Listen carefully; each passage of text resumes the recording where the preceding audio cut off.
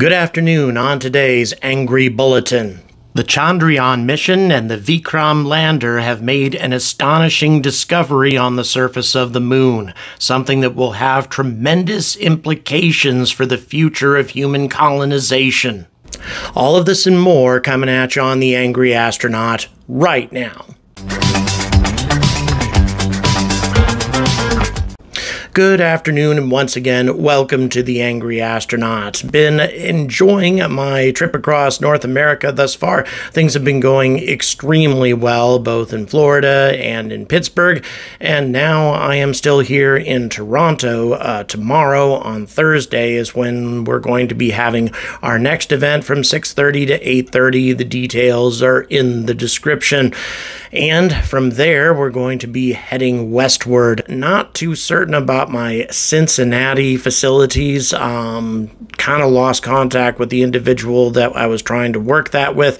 And if you happen to live in that area and have any leads on a small meeting space for about $300 or less, I would be deeply appreciative. My email is in the description. Otherwise, I'm going to have to move on straight to Denver, which is something I really don't want to do. And of course, if you want to support this event and also get yourself a digital copy of my book reserved, and by the way, that book should be complete by the end of this month, taking a little bit longer to work through everything, given the complications of leaving my home of 25 years and traveling across the country, but nevertheless, making good progress. Should definitely have it done by the end of September. But in the meantime, if you'd like to support this tour, well, all the details are in the description. Enough about that. Let's move on to what's going on the moon. So the Vikram Lander and its rover were only on the moon, or at least active on the moon, for a small grouping of days, and yet during that time made some incredible discoveries. But the most significant of these discoveries is the fact that the temperature on the south pole of the moon was not what we thought it was going to be.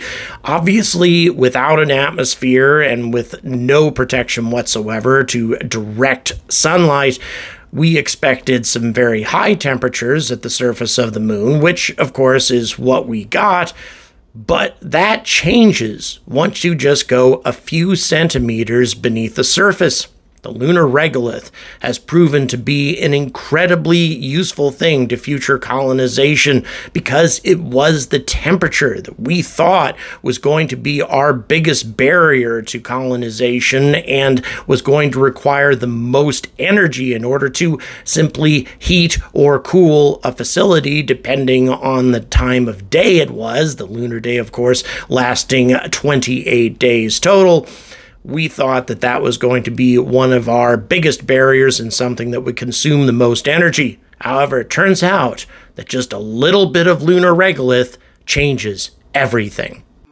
When I first started reporting on this particular mission, some people thought that this was just some sort of national statement on the part of India. They wanted to demonstrate that they could get to the south pole of the moon before anybody else could, and nothing else was really going to be accomplished, and that is utterly untrue. Instead, the Vikram Lander, part of the Chandrayaan III mission, probably the most important part, obviously, has carried out some amazing measurements on the moon that really change everything about our plans to colonize our natural satellite. That may sound like an exaggeration, but it just isn't. The instrument that carried out these measurements was called the Chandra's Surface Thermophysical Experiment, or the CHAST, a simple temperature measuring device that was designed to measure the thermal conductivity and temperature of the lunar surface. That is to say, what is the temperature on the surface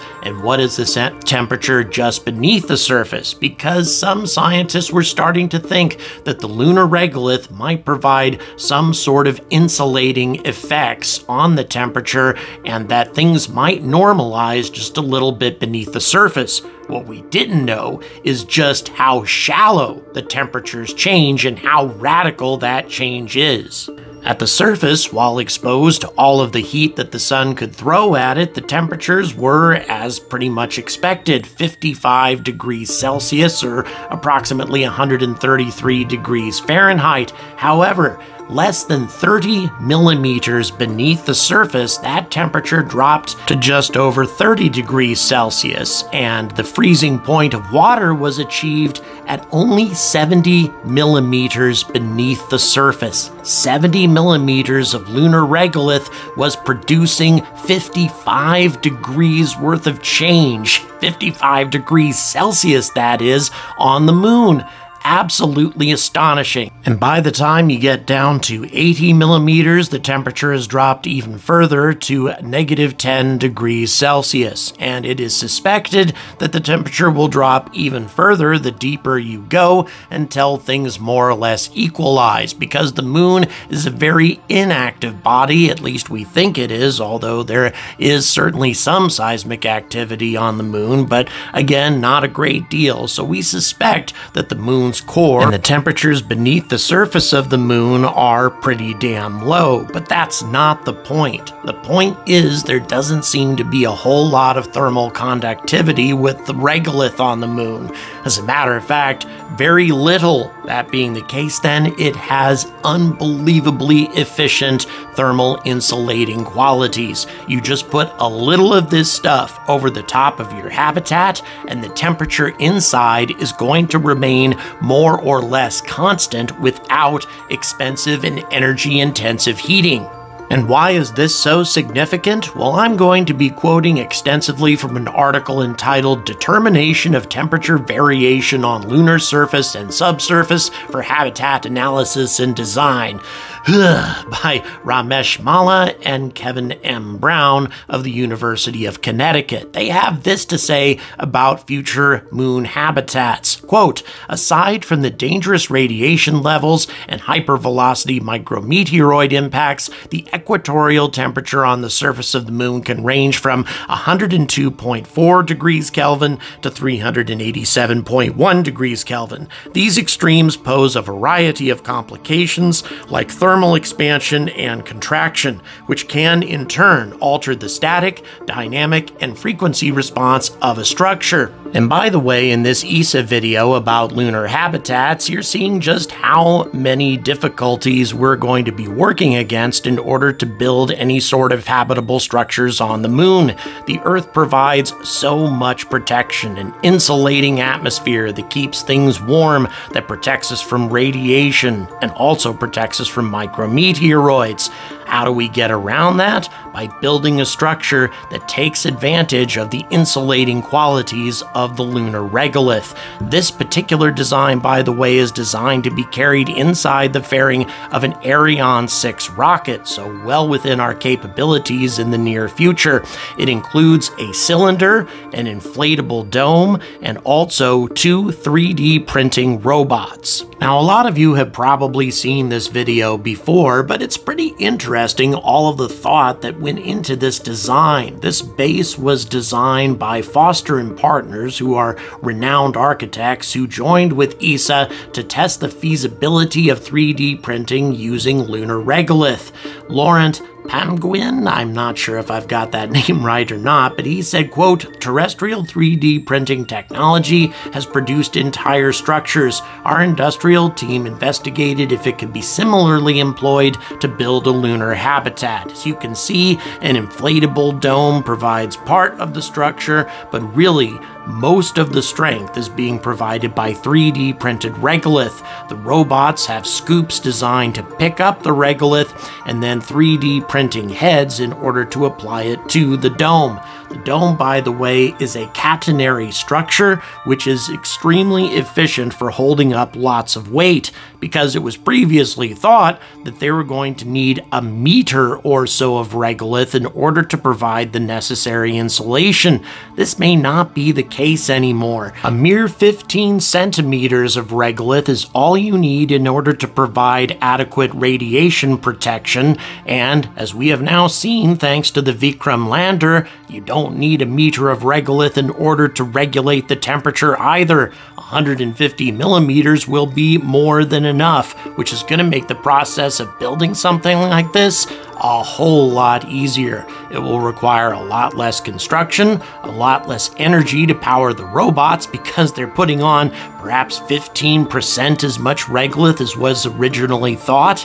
And in addition to that, you're going to have temperatures that are going to be self-regulated inside the dome without a lot of exterior power being required, which means your nuclear reactor can be committed to other applications besides just heating the dome and providing basic life support. This base, by the way, is large enough to accommodate 4 astronauts, although you could probably build something a hell of a lot larger if you use the fairing of Starship to include the same kind of model, except a much bigger cylinder and perhaps a lot more robots as well.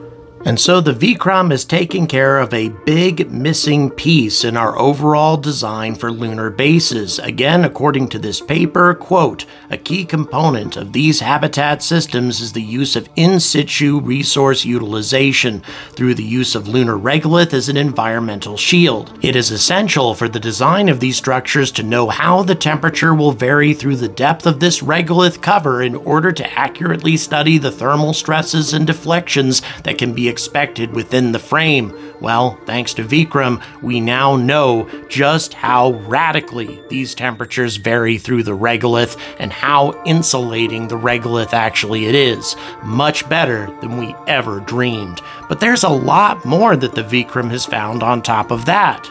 Utilizing an experiment called laser-induced breakdown spectroscopy, or LIBS, the Vikram has determined that there is not only a substantial amount of oxygen bound into the lunar regolith, which of course has obvious applications, but in addition to that, substantial percentages of manganese, titanium, aluminum, and other useful substances.